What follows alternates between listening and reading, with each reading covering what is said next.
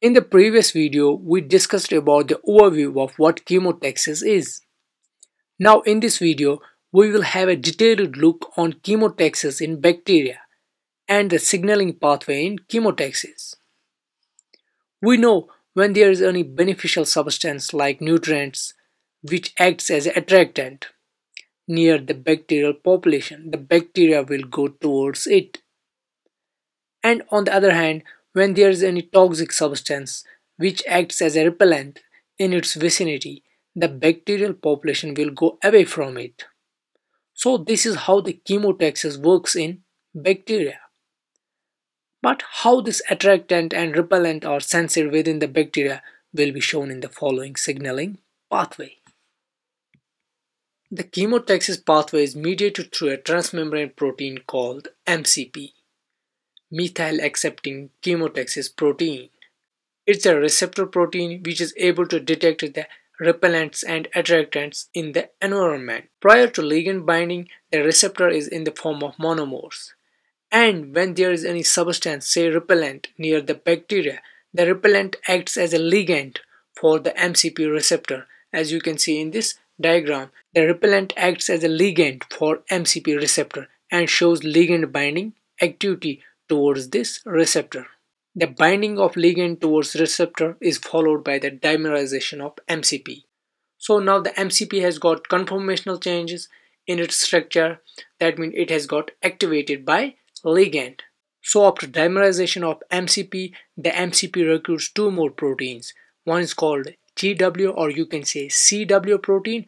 Another one is GA protein, or you can say CA protein. The CW protein only acts as a transducer protein for the signal to be transmitted to CA protein. And it's this CA protein which acts as a sensor kinase. The CA shows kinase activity and autophosphorylates itself on histadiol residues. After the autophosphorylation of GA protein, the GA protein activates the GY protein by transferring the phosphate towards the aspartate residue of GY. And finally, the GY protein phosphorylates the protein complex composed of three proteins, FLIM, FLIG, and FLIN. This protein complex acts as a flagellar motor switch. And when this GY protein activates this switch, it gives signal to basal body of the flagella to switch the rotation for direction change. And in this case, the ligand was repellent. So the rotation of flagella will be switched from counterclockwise to clockwise rotation to get away from the substance that's toxic for a bacteria. Now let's see the movements in bacteria, depending upon the substances which bacteria encounters. First of all, we see bacteria shows forward movements in presence of nutrients.